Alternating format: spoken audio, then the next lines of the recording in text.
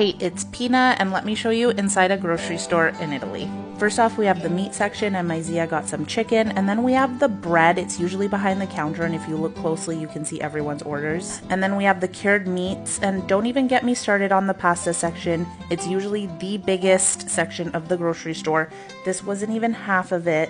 And it just keeps going and going and going and going. They have different brands, different cuts of pasta. It's amazing. We have the cheese section and then the refrigerated section with milk and yogurt and all that good stuff. The cookie section is also usually pretty impressive, and I really wanted to try these coconut gocciole, but I didn't end up getting them. The juice section with my favorite Estate peach. Here's some canned goods, and then the alcohol section, produce, and cleaning products, including my favorite Chanticleer.